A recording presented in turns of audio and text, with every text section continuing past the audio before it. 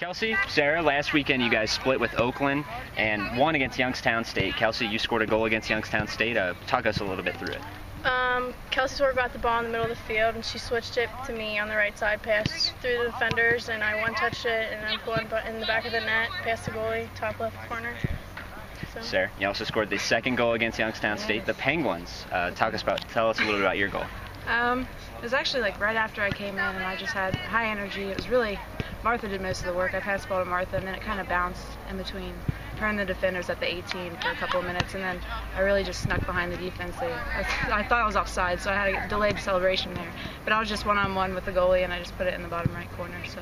Question for both of you. You move into conference play this upcoming weekend. We talked a little bit about with Coach Sheehan, a pretty tough schedule for you guys in the non-conference, so probably nice to get into the conference play and see teams that you guys are going to be competing against years down the road.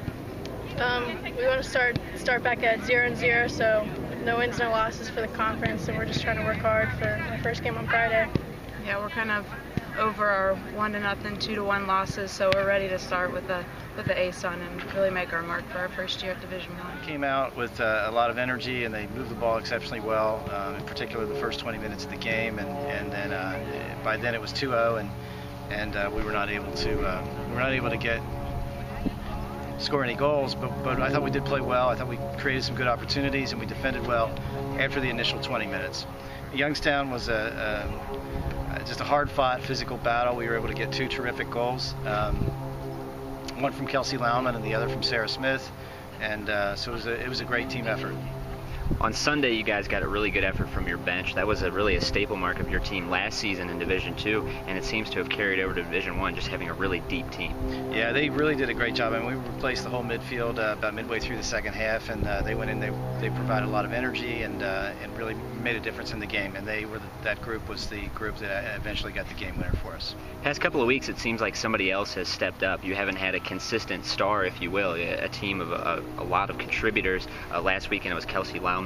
The weekend before, Maria Silbersack. So really, it seems like you guys don't know where your scoring is specifically going to come from, but really nice to have a bunch of key contributors. It is. The whole group has worked exceptionally hard throughout the season, and again, I mean, it's been an interesting process as we go through this transition, but again, everybody's working hard, and that's all we can continue to do.